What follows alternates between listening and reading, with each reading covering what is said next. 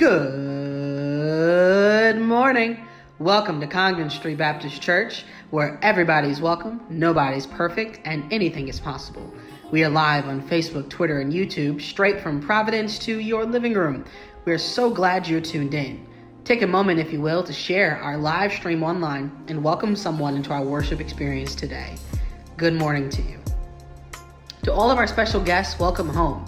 You are in a community of dreamers, innovators, doers, and active agents of change.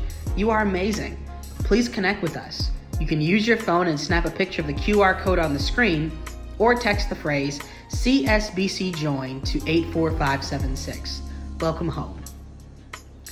July is our Selah month here at Congdon Street Baptist Church. The word Selah is a word we see all throughout Scripture that speaks to a pause or breath. July at Congdon Street is a month to pause our weekly activities and events for you to spend time with your family, your friends, in personal study, and more. We will have worship every Sunday online and in person. Join us this Tuesday for conference call Bible study at noon. You can call in at 605-313-4159 and use the passcode 422185 to join. Jersey Sunday. The NBA and NHL playoffs are in full swing. On Sunday, July 11th, we want to see your favorite team's jersey. Feel free to wear any team as we celebrate #Team CSBC in person and online. Workout with CSBC. Dress in your best workout clothes on the second Sunday and every second Sunday this summer as we work out following worship. Join us as Sister Jeannie Carson will lead us to work out. Did someone say container garden at CSBC? It's time to plant your indoor seeds. Clean out last year's debris and start gathering those containers. Take a look on the railroad ties at the church and you'll see all the plants that we're planting. For more information, go to www.congdonstreet.org/community. And that's all that's coming down your street at Congdon Street this week. As you can tell here at CSBC, we dream, we innovate, we do, and we change. If you need to contact the church, please be sure to call 401-421-4032. You can email us at info@congdonstreet.org. You can find all church information online at www.congdonstreet.org. Be sure to follow us on all the socials on Facebook, Twitter, and Instagram. Feel free to check out our podcast on iTunes and Spotify. Most of all, if you're vaccinated, give somebody a hug this week. Now, let's jump back into worship.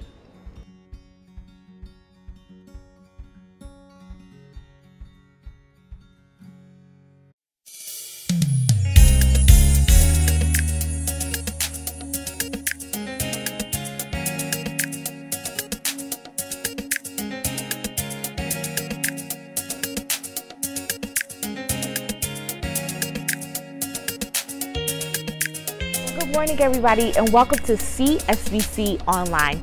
We are super excited that you have joined us. Well, today we have a special treat because we are all watching online today.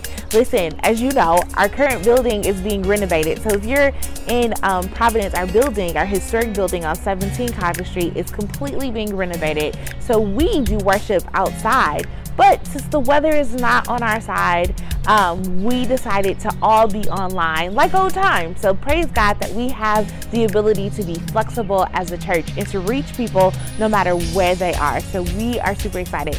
Happy Independence Day today. This would be a great time of worship as we reflect on the freedom that we have here in this country and the freedom that we have in Jesus Christ. It's an amazing time. One of the things that we're going to reflect on today is having communion together. And I think it's such a special time as we kind of reflect on the history of our people as Black people, the history of this country, and also the history of all the things that Jesus has done for us, to sit and truly reflect on what does freedom mean to you.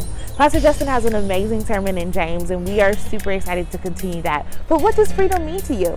As you enter in, we ask you to do a couple of things. We want you to comment out what's your name, probably say hi to everybody so that we can just meet you where you are. If you have a prayer request, we would love to pray with you. If you have a praise report, we want to praise God for you.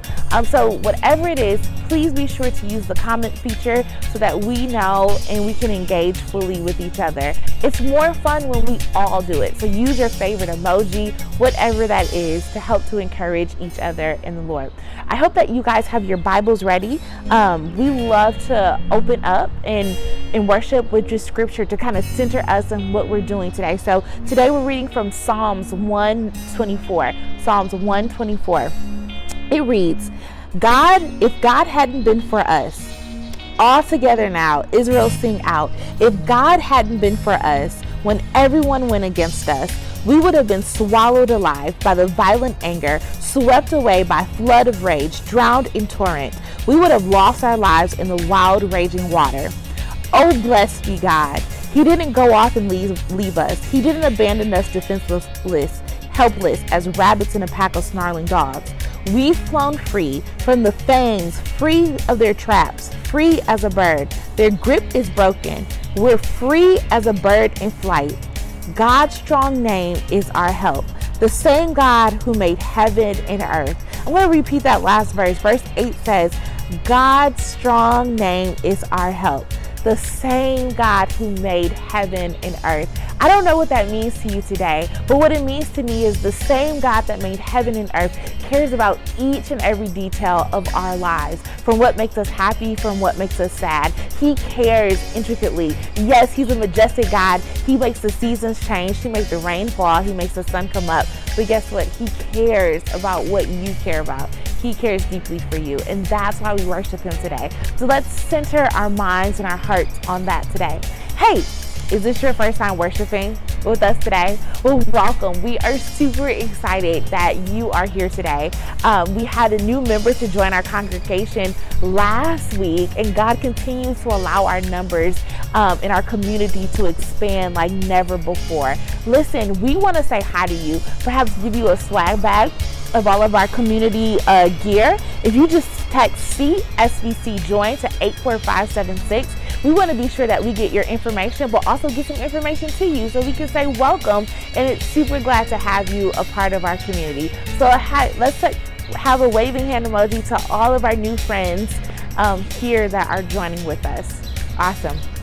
Last but not least, before we really get started into our morning worship, one of the things that we do that kind of binds us together, whether we are in person, online, all here today, it tells us who we are, but it also tells our community what we're about.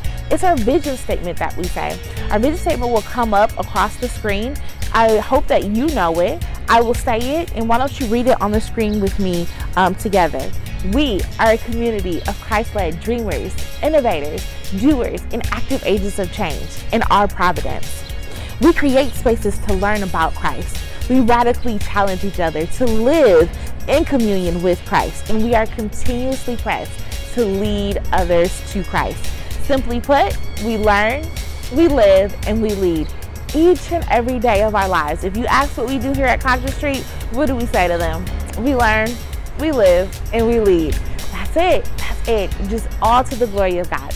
So get ready to worship today. Let's get ready. Bring all that you have. We have so much to just thank God for. We have so much to worship God for. And if you feel like you don't have anything to worship God for, guess what? We're going to praise and worship for our neighbor. We are praying for you that God meets you in a mighty way. So let's get ready to worship.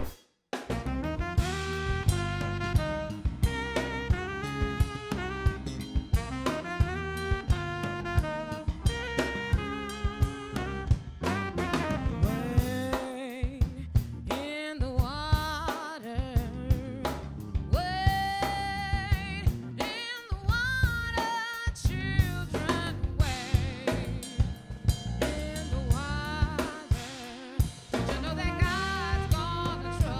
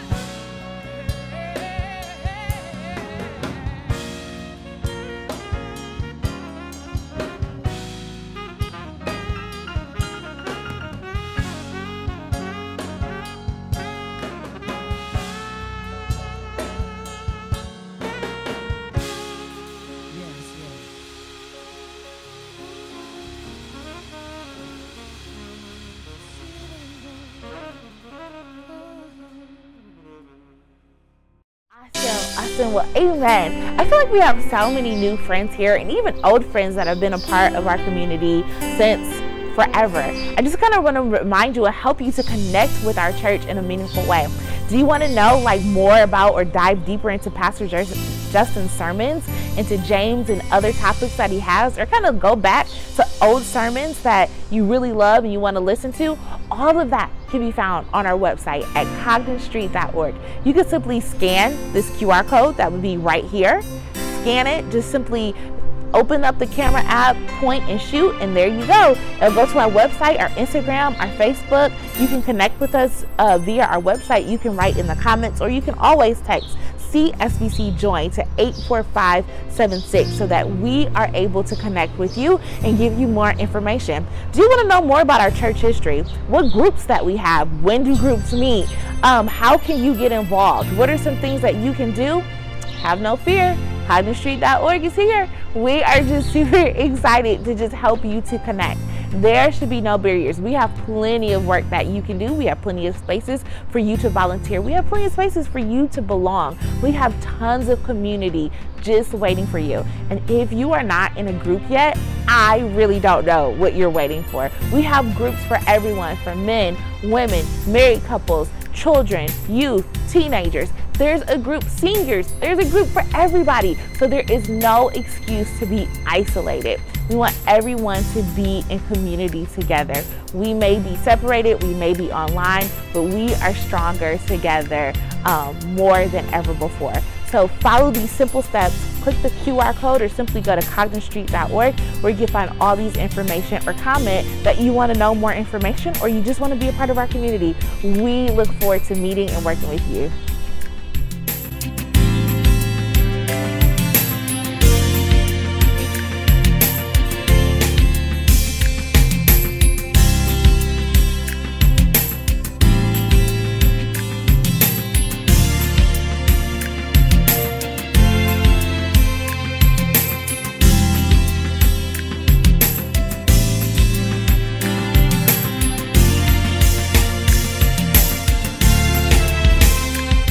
Well, hey everyone, Pastor Justin here. Come on, if you're happy in the Lord, put those blessed hands together. If you're on Facebook, give us a memoji or a GIF. If you're on YouTube, give us an emoji. Come on, I'll wait for your happy in the Lord emojis. Come on, give me your happy in the Lord. Give me your blessed hands, your praying hands, your hallelujah hands, whatever it is. Come on, give us something so you can see that you guys are happy to be alive today. Amen. My name is Justin. I'm privileged to serve as a pastor here at Congdon Street Baptist Church up on the hill in College Hill. Today we're not up on the hill, we're actually down closer to the water at Veterans Memorial Park out in Pawtucket, sorry, don't get me, Pawtucket. And so it's just beautiful. We're here because, well, it's July 4th and it's Independence Day. I want to honor and recognize the fact that we are in we're in America on this Independence and Freedom Day. And let me say this before y'all tune me out, I get the broad spectrum and everything going on in our world right now that can make it seem about what the words freedom and about what community looks like, and race and equity and diversity and equality. There's a lot of issues, and so today I want to challenge you to just engender community. However you want to celebrate this weekend, whether it's the day off, whether it's the independence and freedom in America, whether it's the work you're putting, your hands and feet are being you're putting your hands and feet to. Take this time, today the 4th and tomorrow the 5th, if you're off, take this time to engender and enjoy community, enjoy life, enjoy looking in the mirror and knowing that you are a reflection of God's grace, peace, and mercy. And for those of you that celebrated Juneteenth like your boy did a couple weeks ago, we holla back at Black Folks Freedom Day. Well, the last person that found out in Texas that it was there on June 19th. So however you want to celebrate today, don't let anybody tell you what you need to do or how you need to feel this weekend. You get a day and a day off tomorrow to do that very thing, so enjoy your weekend. All right. So speaking of enjoying your weekend, well, let me mention one other thing too. It is offering time and giving time at our church. Amen. You can give at congdonstreet.org/give, or you can give by dropping it off in church. Thank you to all of you who've been so awesome with your generosity. That's allowed us to really continue to be the hands and feet of Christ and continue to innovatively look forward. We are thinking, not just we, but as started planning for the fall, we have back to school. We have our Thanksgiving baskets of the month of November, adopting families for Christmas. Christmas in December. I mean, there's just a lot of work. Domestic violence awareness, breast cancer awareness, college student welcome back. There's ways we're going to continue to build our community. Your generosity helps us do and keep our promises, not just to you, but to what God is calling us to be as the kingdom of God. So you can go ahead and give at congdonstreet.org/give, and you can take a moment to do that right now. You can double tap over on your phone, computer, whatever you're at right now to give. And thank you guys also very much for your generosity.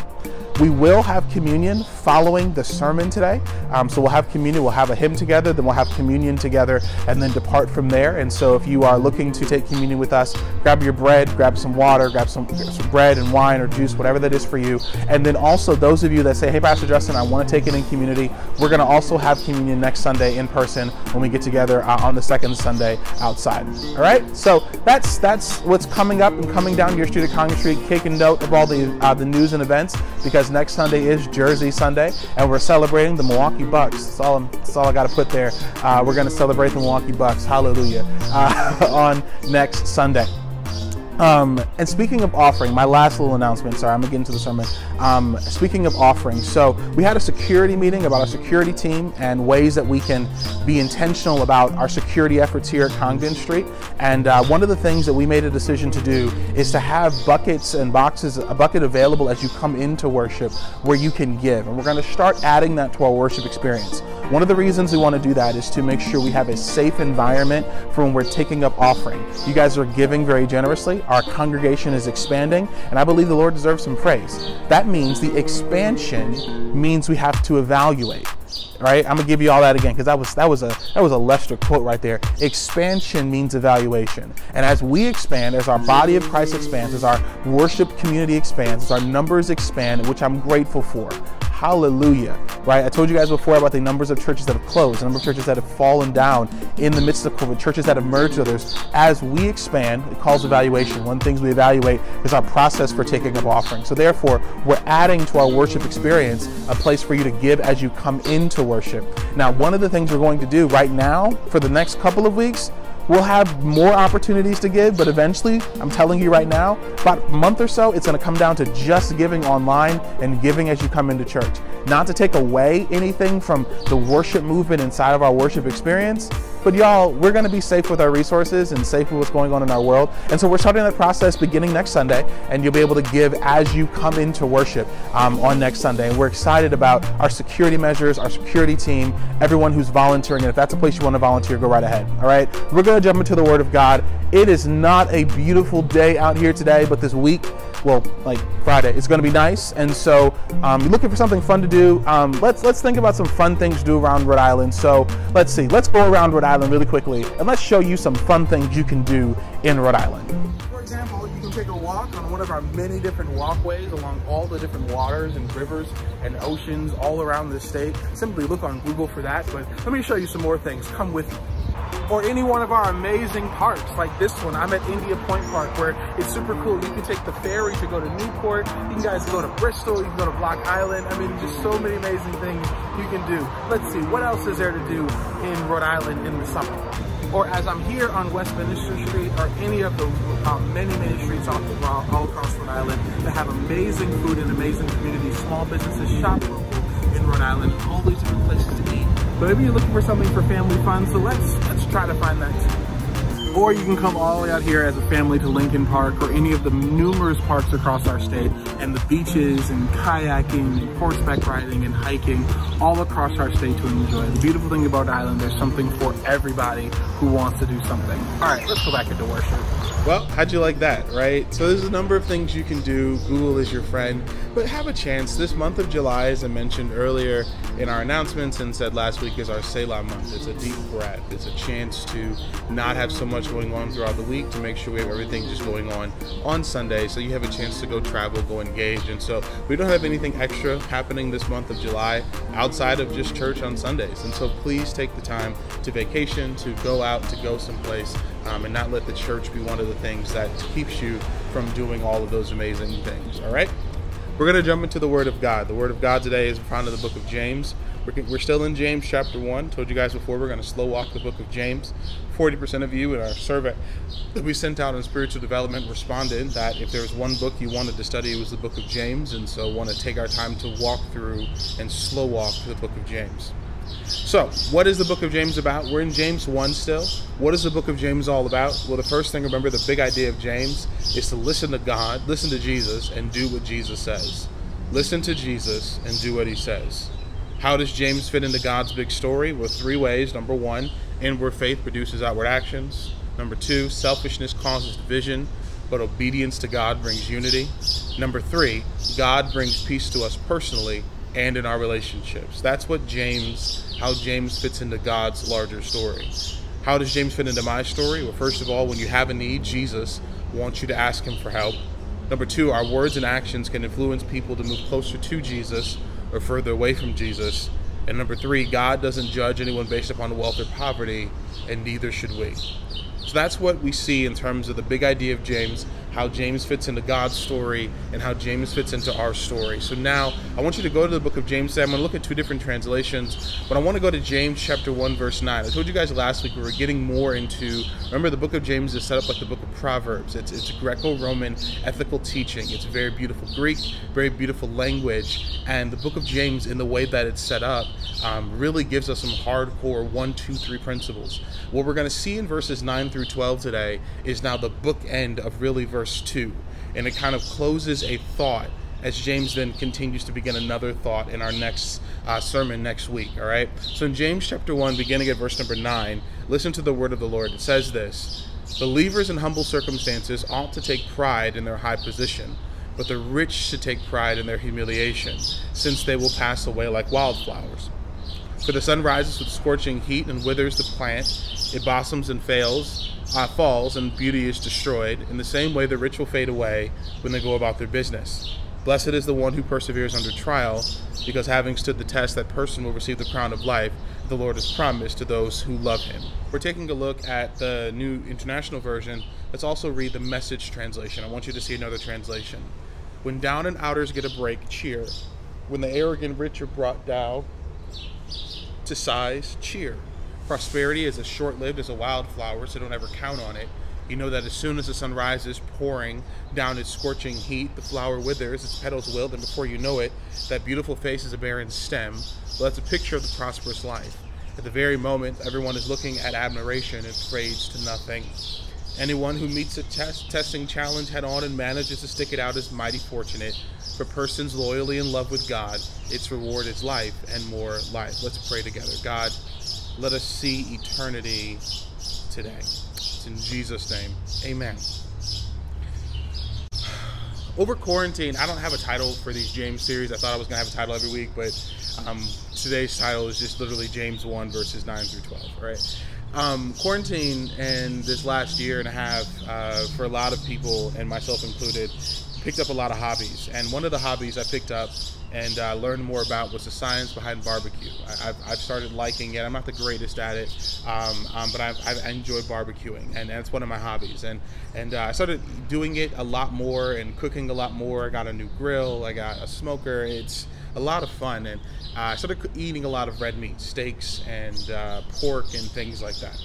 I had my annual physical, went to my doctor because some things were going wrong, and my doctor said, Justin, what does your diet look like? What are you eating? How are you living? And I told him, I said, I've been eating a lot of ribs and eating a lot of pork because I got a brand new grill, and I have 2 grills, and I'm having a lot of fun doing all this grill because it's a hobby for me and something that's life-giving. And my doctor said something to me. He said, Justin, for you can't eat that much salt. Red meat will kill you. And hereditary things, all that. You can't eat that much red meat. And it was hard for me to take that because I'm like, I need to figure some things out. You can only do so much with chicken, and you can only do so much with turkey on a grill.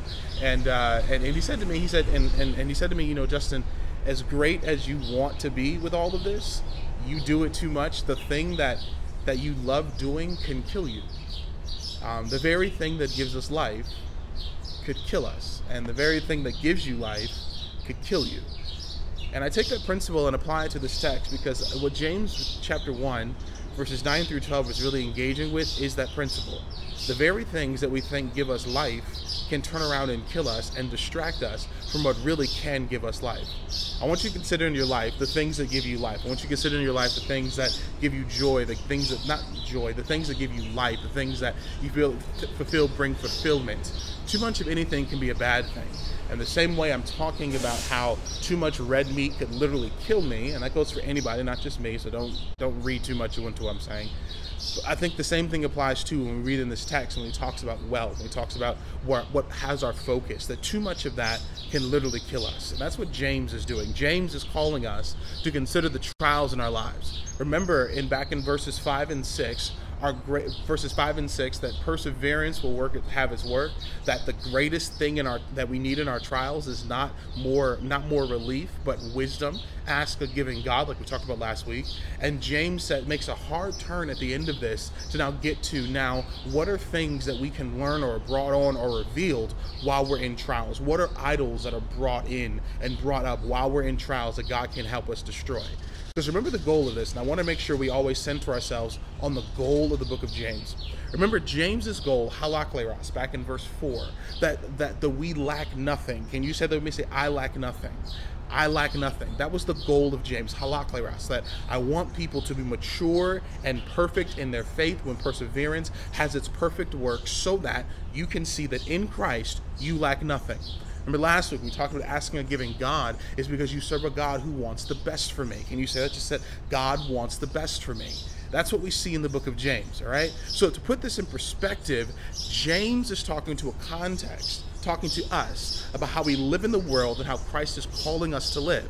And in this case, James then says there are three idols, if you will, three things that kind of come up. One is good, two aren't so good, that we can apply in various ways, but also are made known in the midst of trials.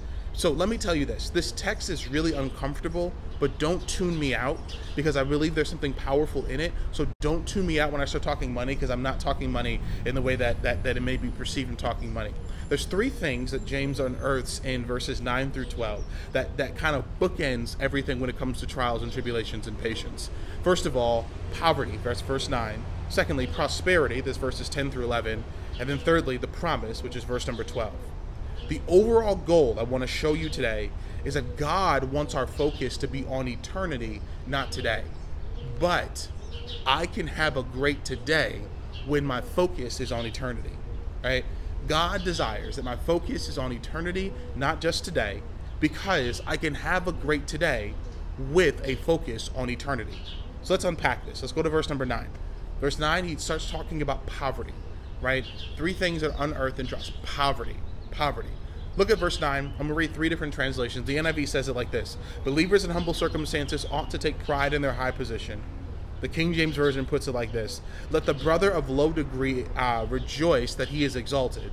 And the Message translation puts it like this: when down and outers get a break, cheer. Now what does this mean? Let's unpack the language here first, because unpacking the language is going to show us the text. So the text, number one, is for people who put their trust in Jesus.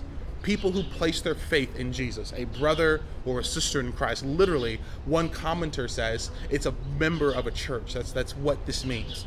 The phrasing of low degree, of humble circumstances, is this mentioning of what it means to actually be a Christian. At the time, this is before the word Christian was starting to be used in the Church of Judea. And so because this is before the word Christian was even being used, the phrasing of low degree was then saying it was akin to what Jesus did. And we're going to see in Philippians chapter 2 in a second, this humility that came from Jesus, right? This low servant, this low degree, and that's the case here. And I'll show you even what it means. So if you go to Acts chapter 11 with me, go to your Bibles, Acts chapter 11. Welcome everyone to church.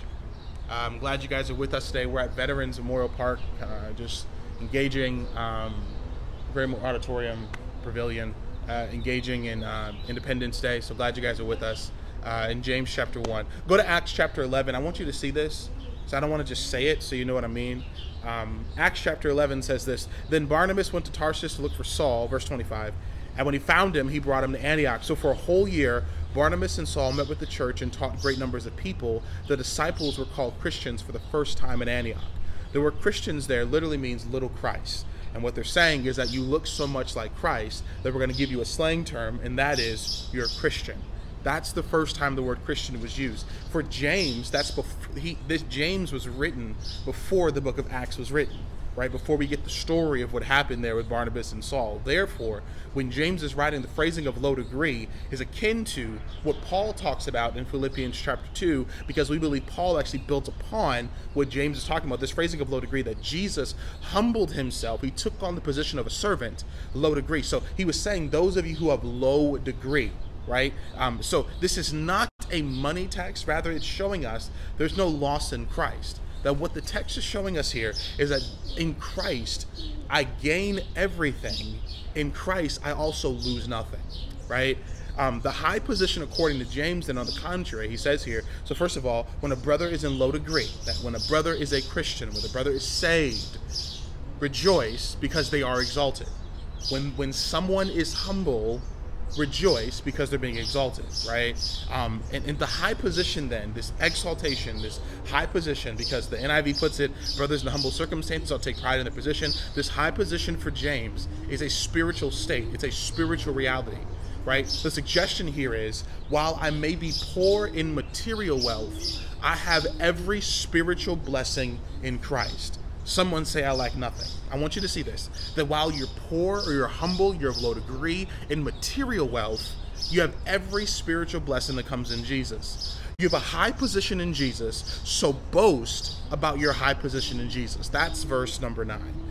The world will tell you that there's others who are grateful for your high standing in the world, where Jesus is challenging us, James is challenging us as Christians to rejoice in our high standing in Christ. The reason being, at this time, there were many, many Christians who were being martyred for the faith. Left and right, folk were dying, so they were making sure we logged their stories. And so because of that, James is saying, since we don't know if we're literally going to make it to tomorrow, since we don't know if we're literally going to make it to next year, since we don't know if Jesus is going, they live with this anticipation that Jesus is coming back in any given second. Right? Because of that, James says, rejoice that you have a high spiritual position in Christ. That's what James is saying here. To prove it to you, that the posture that James is challenging the church people to take on is what we also see in Philippians chapter 2. Grab your Bibles, go to Philippians 2. I want you to see this so you know I'm not making it up. Go to Philippians chapter 2. These birds are screaming today. Go to Philippians chapter 2. Go to verse number 6. It says this, who being in the very nature God, did not consider equality with God to be something to use his own advantage. Rather, he made himself nothing, took on the very nature of a servant, being made in human likeness, and being found in the appearance of a man, he humbled himself, being obedient unto death, even death on a cross. Therefore Jesus, God, exalted him to the highest space, there's that word again, and gave him the name above every name. At the name of Jesus, every knee should bow, in heaven and on earth, and every tongue acknowledge that Jesus Christ is Lord, to glory God of the Father. See this? Humility then in the low space humility then is a low space in the world because humility isn't done. That's it. Humility in the world seems low. You're meek, you're mild, but humility in Christ is a high space because I'm imitating Christ. That's why Philippians 2 is so important to this argument today. The humility in the world is seen as meek and mild and talking down, whereas for Christ, for James, humility in Christ is the imitation of Christ, right? That I am humble in my flesh so that I can be exalted in Christ, through Christ, for the work of Christ. More than likely, what James was acknowledging here is the Beatitudes. In Matthew chapter 5, one of the Beatitudes says, blessed are those who are poor in spirit. The Greek there, the word there literally says, blessed are those who are bankrupt of self-sufficiency. They know that they have nothing to bring to the table to make themselves right with God. That's what we're proving here. So blessed is the person then who is utterly dependent on God. That's what James is talking about. Because our greatest blessing is who we are in Christ. Our value in Jesus. Hear me. Your greatest blessing is who you are in Christ. How you value your value in the Lord Jesus Christ. So let me ask you a question. Do you value your relationship with Jesus? Do you see how Christ values you? If you see how Christ values you, There's certain things you will not let happen, certain things you will not engage in, and certain ways you will not speak, because you are holding on to your greatest blessing, which is your value in the Lord Jesus Christ. So never dumb yourself down to how others see you, but raise yourself up to how Jesus sees you. And if you don't know how Jesus sees you, if you're saying, Pastor Justin, my life is this, my life is that, I don't know. Here's my challenge to you, verse 5 from last week. Ask a giving God for wisdom so you can see how God sees you. All right? So let's address poverty in the text. It's warm out. Let's address poverty in the text. Because some of us, you're reading this text, you're saying, Pastor Justin, my translation talks about poverty. What about those of us who are struggling financially? So let's address poverty. In the book of Acts, to go to your Bibles, Acts chapter 6, deacons were called to meet the needs of the people in the congregation. The purpose of it all was that, so deacons were called, they were raised up so that the preachers, people like me, their only concentration was on the gospel. Our goal was to make sure that there was a word from God that was clear from God every single week to not lead the people astray. So that's the purpose of pastors and preachers. The purpose of deacons then were to come in and to create framework to ensure that the poor who were coming to the preachers, poor that were coming to the priests, made sure that the people always had needs met. That was the goal of deacons in the text. And so what the church then was called, according to Acts chapter 6, to care for the members of the church. They knew hear this, again, I want you to hear this. They knew each other well enough that they could express, I have a need, without shame. Because the purpose of the church was to care for the people who were in it without shame. One of the things I think that's messed up, I don't think our church does a bad job of this at all. So this is not an indictment on our own church, but I see a lot of times, and those of you who've joined our congregation, you sometimes judge us based upon what's happened in other spaces. And then you get like, oh my gosh, Congdon name like everywhere, right? The goal, I've seen and I've been a part of churches where it's shameful. Like, I remember times when I was in college, I didn't eat for weeks on end. Like, I lost so much weight once, and I told people that I was like trying to lose weight, and it wasn't, because I literally just wasn't eating, because I was too full of shame to go to my church and ask for food at the end of a service, right? I was too full of shame to do so. But the purpose of the church is so that you don't have that shame, and that God calls people forward so that even in poverty, the church contradicts that poverty. And I'm going to show you in Acts chapter 6. Acts 6 says this. Go to Acts 6 verse 1. Hope y'all guys are engaging this today. I'm putting a lot of work into this. I hope it's blessing you. Acts 6 verse 1. In those days, when the number of disciples was increasing, the Hellenistic Jews among them complained against the Hebraic Jews because the widows were being overlooked for the daily distribution of food. So the 12 gathered all the disciples together and told us it would not be right for us to neglect the ministry of the word of God to wait on tables. Pause. So all the disciples, their goal was to focus on the gospel, but yet the church had need. So then they gave structure and stability, like our own congregation. Structure and stability. So verse 3, brothers and sisters, choose 7 men, I want to put here, and women, among you, who are known to be full of the Spirit and wisdom, and will turn this responsibility over to them so we can give our attention and to the prayer and ministry of the word. So the disciples said, our ministry is this. They called 7 deacons, people of wisdom, to just ask a giving God for wisdom. They called 7. So this is how this is applied. The church's purpose is to fulfill the needs of the people. The church was built to meet the needs of the people, that you can express need without shame. That's why small groups are so important at this church. That's why when we fellowship and we engage and we ask you to comment and we ask you to talk back to people, it's so important, so that when there's a need or when there's celebration, there's no shame. There's no arrogance, right? That's why I love celebrating each other. That's why we ask you to comment. That's why we ask you to like videos. That's why we ask you to get up and go talk to people. That's why we ask you to go to small groups. That's why we ask you to come to Zoom calls. That's why we ask you to come to conferences. That's why we ask you to turn your camera on, not to put you on Front Street, but so that we can celebrate and mourn without shame or arrogance, right? It takes away the needs we have, because we all need Jesus to fill our really deep needs.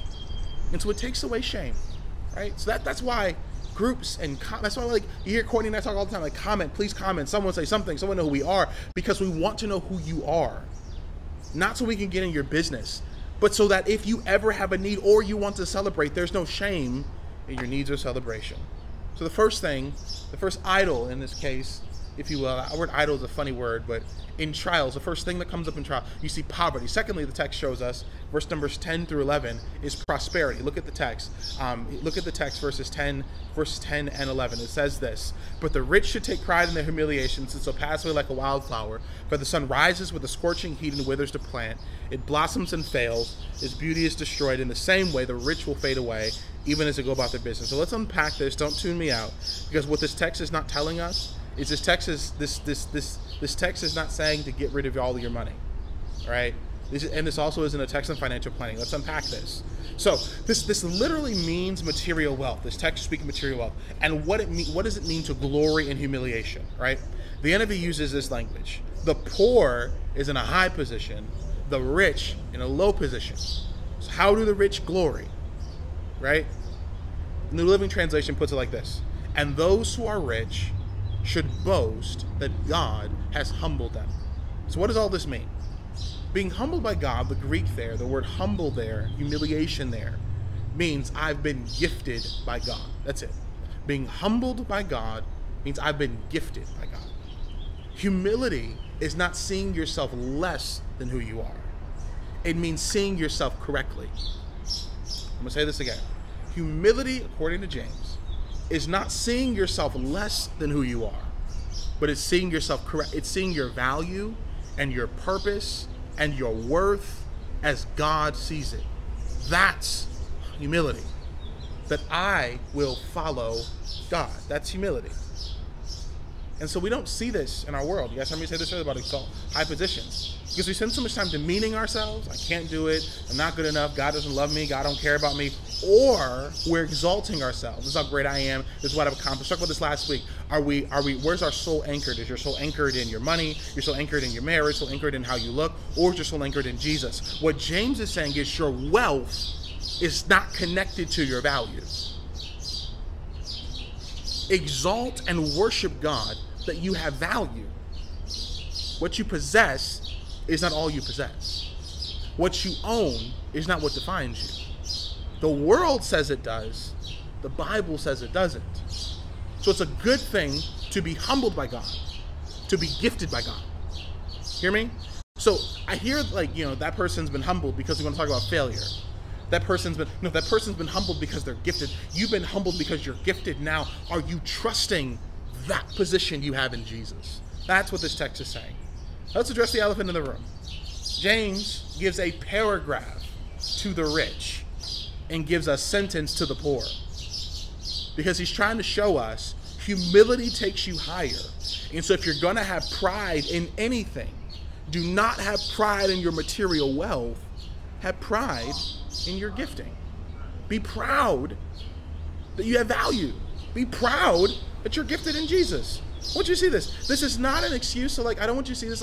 A lot of times this is the excuse I hear when it's don't pay preachers and don't pay pastors and don't pay musicians and don't pay singers and don't. It's a slap at people with wealth, because it's just or it slaps people who've got money, who've been successful. So it's well, you need to be humble. And all of this James does. Let me say this. James does not say anything against money.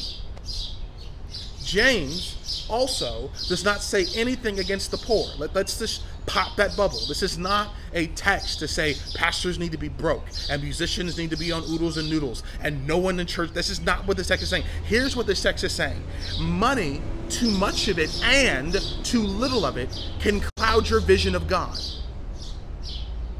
That's what I want you to hear me. Material wealth and possessions can cloud your vision of God. Too much of it and too little of it. And so either you're praying that God gives you more, or, right, God is only good enough to give it or take it from you or take it from other people.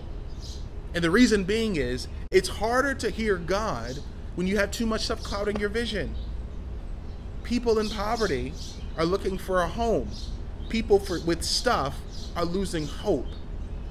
So I want you to stop, but what I want you to do in this text and what James is showing us, because remember the context, he's talking to martyrs, people who are risking their lives for the faith. I want you to move from seeing your money temporarily, seeing your wealth temporarily, seeing your possessions temporarily, and begin to see it with eternity. See your marriage with eternity in mind. right? James is trying to help see us and help all of us see that wealth is passing. All of this stuff is fleeting. Clothes are passing. And I know this sounds like a very funeral type message, but it's sad the only time we talk about eternity is at funerals. All this stuff is passing. So it doesn't have the weight we give it. I want you to see your life with eternity in mind. Our salvation is not for works on earth only. Our salvation is with eternity in mind. That means there's a daily working of the soul. There's a daily working of the heart. There's a daily working of the mind. Because it's not just about today, it's about eternity. And I know this isn't popular preaching, and I know I haven't been preaching a lot of popular stuff anyway, but I want you to consider your relationships, your engagements, your temporal items. I'm not telling you to sell everything and run and give it to the poor. I am saying consider how you're working your soul, your mind, your heart, your mission, and salvation, because that influences your today, because you are not just here for today, you are here for eternity. So what about the poor and what about the rich? The poor, the glory of the poor is in their eternal position in God. The glory of the rich is temporal in what they love. And James is challenging us that if we're going to make it through trials, we have to ask ourselves this question. Are we living from or for what's eternal? Are you living for what lasts forever? And are you living from a bank that lasts forever? Consider Paul in 2 Corinthians chapter 4. Go to 2 Corinthians chapter 4, verse 16. Therefore, we do not lose heart, though outwardly we're wasting away. Inwardly, we're being renewed day by day. For our light and momentary troubles are achieving for us eternal glory that outweighs everything. So we fix our eyes not on what is seen, but what is unseen, since what is seen is temporary and what is unseen is eternal. Here's what I want you to get. We see the wealth, but not eternity of life. Our real hope is in what lasts forever. It's not enough to live for what lasts 100 years, or even 1,000 years, or 10,000 years. We were created to live for eternity in Christ. I want you to think about it like a tape measure, and imagine if on the tape measure, we got the tape measure going all the way out, and we're stretching the tape measure all the way out, we're stretching the tape measure all the way out, and if your life every year, let's say the average person lives 70 to 80 years, and this tape measure, if I were to have it out, would stretch from one end of the stage to the other end of the stage. And on that tape measure, we were to mark what would be a demarcation of 100 years. Maybe about 21 inches. 21 feet. I would have so much more room on that tape measure because my life, when it ends, has so much more left in eternity with Christ. Right? We're constantly looking at life like the life on earth, but living in Christ, life in Christ is forever. So maybe you live to be 100, great, but 100 in light of eternity is a blink of an eye. Maybe you live to be 110. People are living to be 110, 120 nowadays.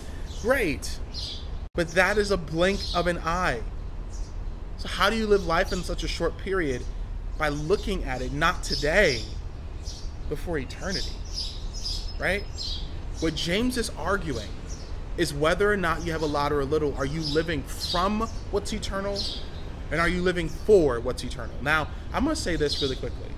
What I'm saying right now, what I'm about to get into, sounds real privileged, and I recognize that.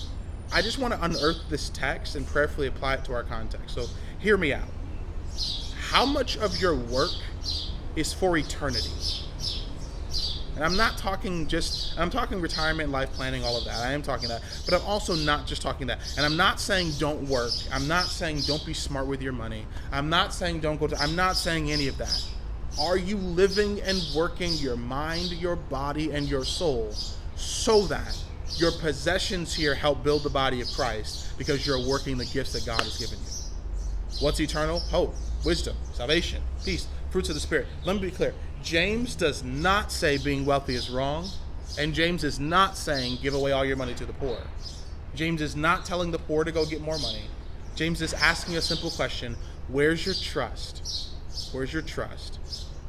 The challenge the text is unearthing in all of us is the challenge we have to trust God, because it's not just trusting God in trials, it's trusting God, hear this, with our choices. Before you push me away, listen to Peter Drucker. Peter Drucker said this in a work, Harvard Business Review. He said, in a few hundred years, when the history of our time is written, from a long-term perspective, it's likely that the most important event historians will see is not technology or the internet, not e-commerce. It's an unprecedented change in the human condition. For the first time, literally, substantial, rapidly growing numbers of people have choices. And for the first time, they will manage themselves, and society is unprepared for that. Don't mishear me today. We have choices. $50,000 in Providence is not the same as $50,000 in Boston. $70,000 in Providence is not the same as $70,000 in rural Vermont. Millionaires are looking up to billionaires, wishing they had more money. Thousandaires are looking up to other thousandaires. Folk in this 5 figures looking up at folk in 6 figures. Folk in low 6 figures looking up to folk in mid 6 figures. We're all looking at more. We all want more. There's nothing wrong with moving and growing and learning. But here's what I want you to grab. Are you trusting God with your choices? The whole part of this text is trust. Everything from James 2 down to James 10 is trust. So let me show you how wealthy you are. Because if I were to ask the question about, like, do you think I'm wealthy? Or do you think the person next to you is wealthy? Do you think someone who commented earlier is wealthy? You probably say yes or no, right? Based on what you perceive and know about that individual. I want you to show how wealthy you are. Did you have the choice of what shoes to wear this morning? Did you have the choice of what clothes to put on this morning? Those of you who are married or even single, did you have a choice of what vehicle you wanted to drive this morning?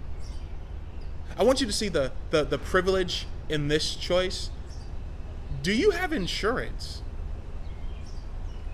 Did you work from home, and do you have the ability to decide when you work from home or go in an office?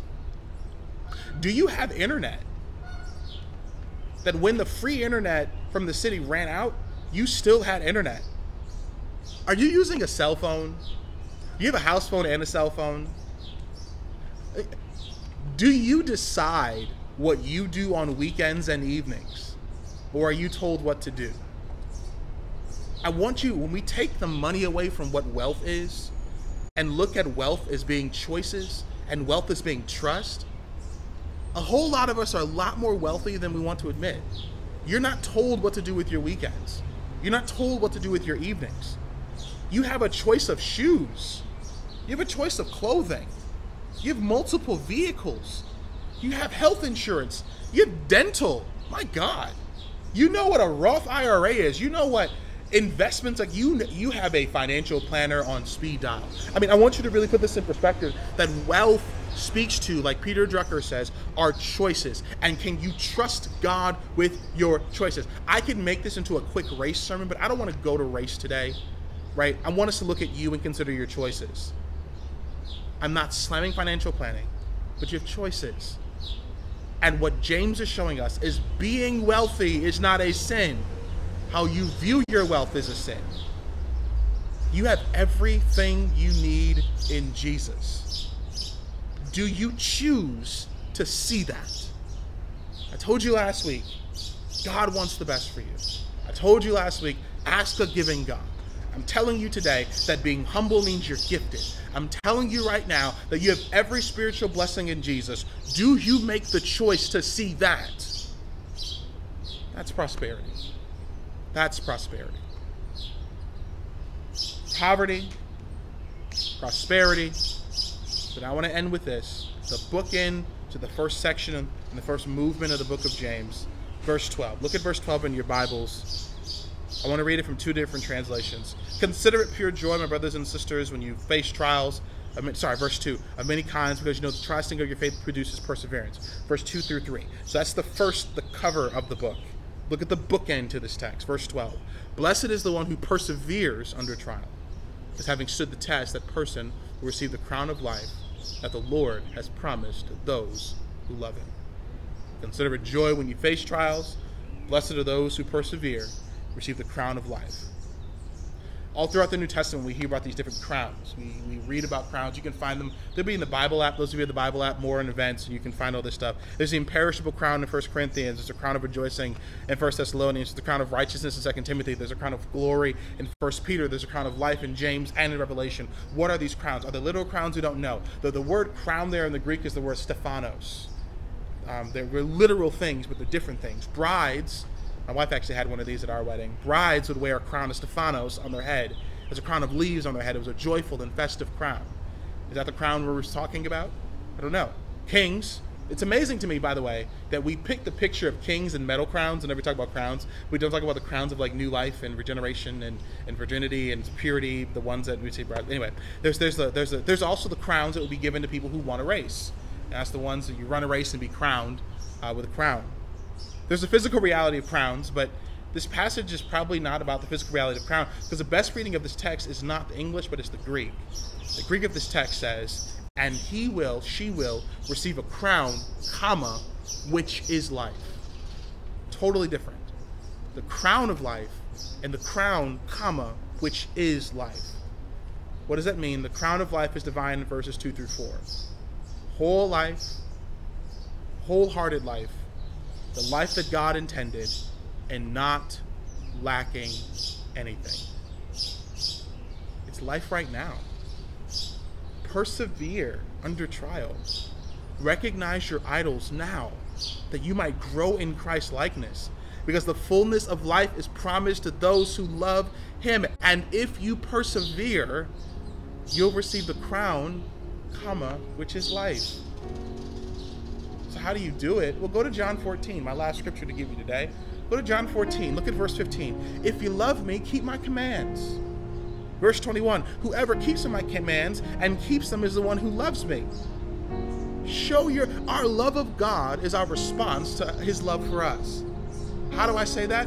He loved us while we were sinners.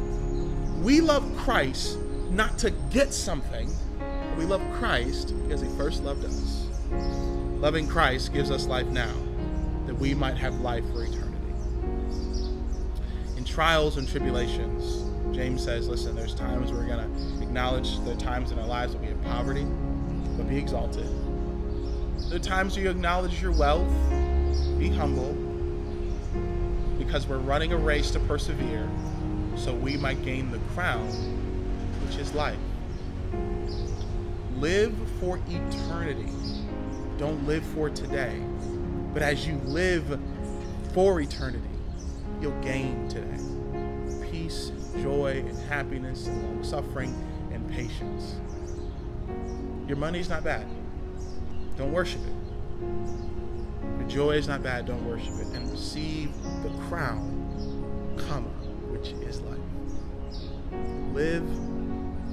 There's a song a couple years ago, and we started it with a midweek thing we had called Living Your Best Life. I want you to live life, and live life to the fullest, and receive the crown, but that's through perseverance, challenging your idols, asking and giving God, and believing that God truly wants the best for you. Would you pray with me? God, today, in the places in our lives where we are focused so much on today, we're missing out on what you desire for us in every day and for eternity. Allow us to see our lives for eternity, our marriages with eternity, our children with eternity, that we might see how you're at work doing a great work. Thank you for the trust you've given us to do great work in us. In Jesus' name, amen.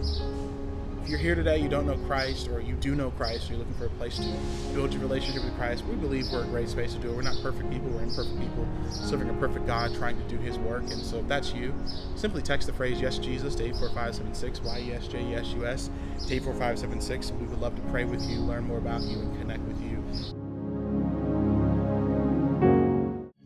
I hear the Savior say, thy strength indeed is small. Child of weakness, watch and pray. Find in me thine all in all. Jesus paid it all to him I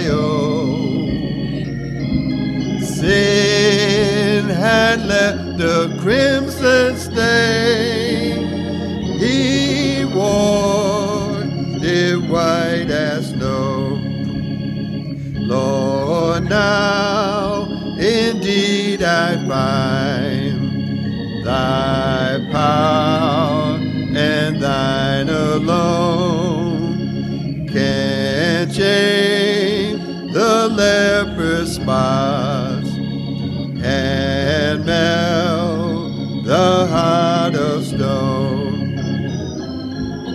Jesus paid it all to him I owe. Sin had left a crimson stain, he washed it white as snow.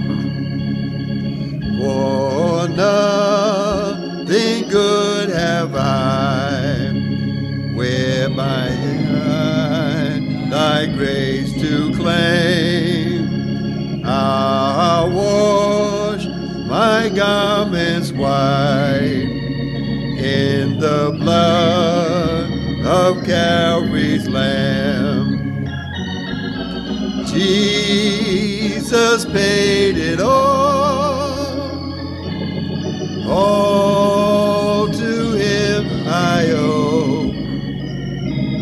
Sin had left a crimson stain, he washed it white as snow. And when before the throne I stand in him complete, Jesus died my soul to save. My lips shall still repeat, Jesus paid it all to him I owe. Sin had left a crimson stain, he washed it white as snow. Amen. Amen. Amen.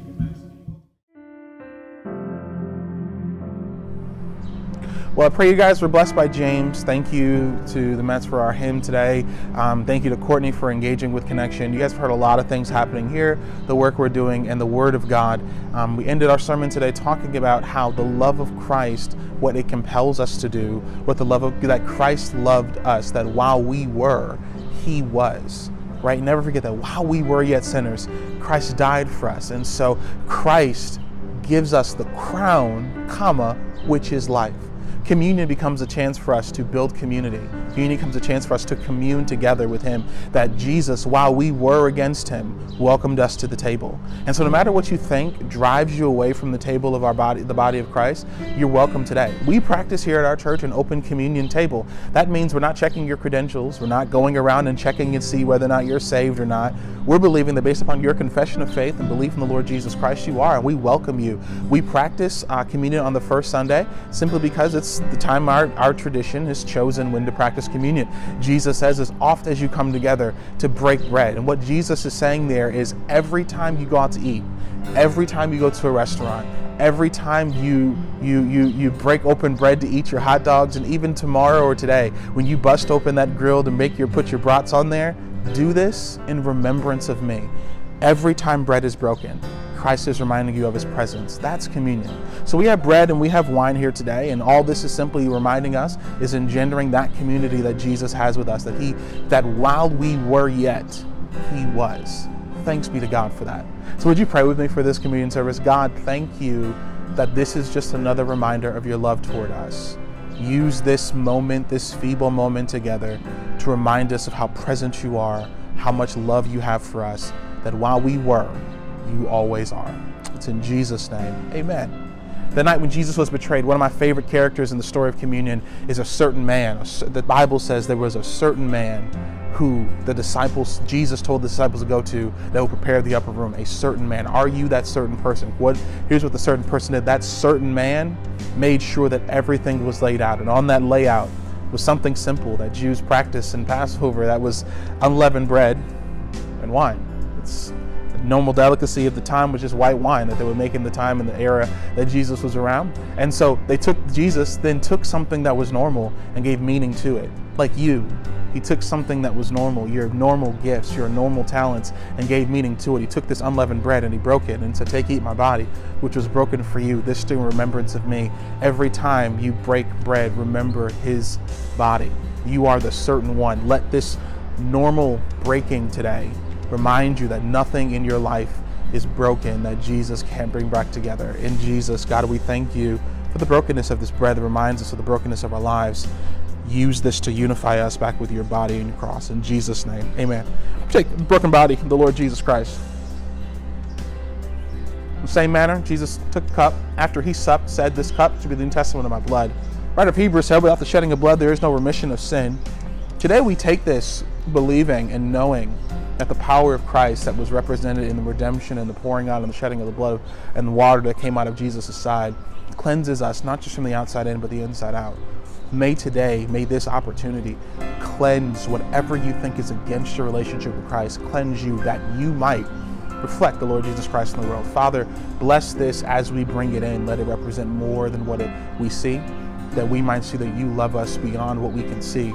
You love us from the inside out too. In Jesus' name, amen. Let's partake together. And after that, they sung a hymn, went to the highways and byways, and celebrated in a very interesting way, and then fled. Whatever's in you today that causes you to want to flee from Christ, may that be rebuked in the name of the Lord Jesus Christ, and may you run forward and grab a hold of the commission when Jesus gives you that commission in 11 days. No matter what your week has for you in the future, no matter what you have in store for you this week, know this, that this indeed will be your best week.